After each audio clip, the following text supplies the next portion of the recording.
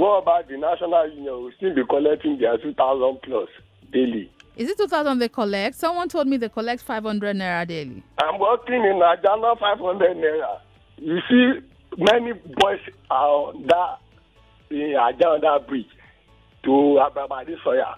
More than 12 of them collecting like 100 naira, 200, 100 naira, 200, 100 naira, 200. Those 100 naira, 200 naira, what are they for? If you ask, they will tell you that state money, this money, different kind of name. Now you are paying this 800 to Lagos State now. MC Oluomo have already said it now. You pay his own boys. And these boys you are talking about, they are his own boys. All these 100 naira, 200. If you don't pay them, they will fight you. Except if they can remove all those boys away from there. And the 800 naira is collecting. Even the National Union is collecting 500 naira. Let's accumulate it to 1 thing. And all these boys are not there.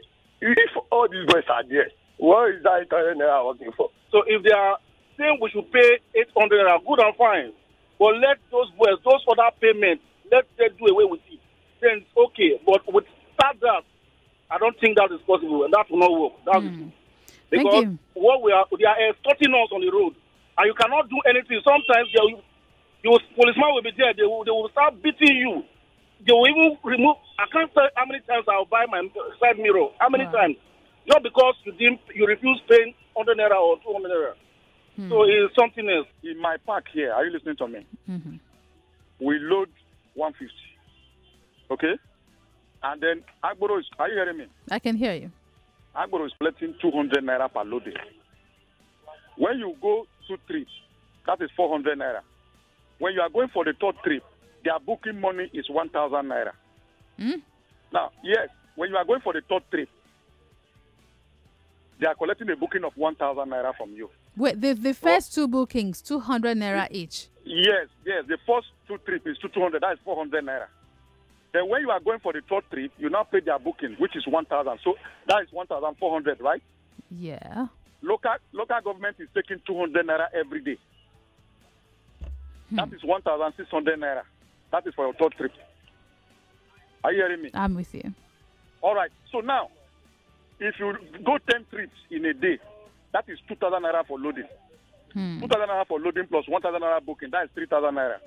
Then local government, 200. That is 3,200 naira. That a commercial Koroko is paying on daily basis. Now, if government is adding another 800 naira, that will make it 4,000 naira per driver a day.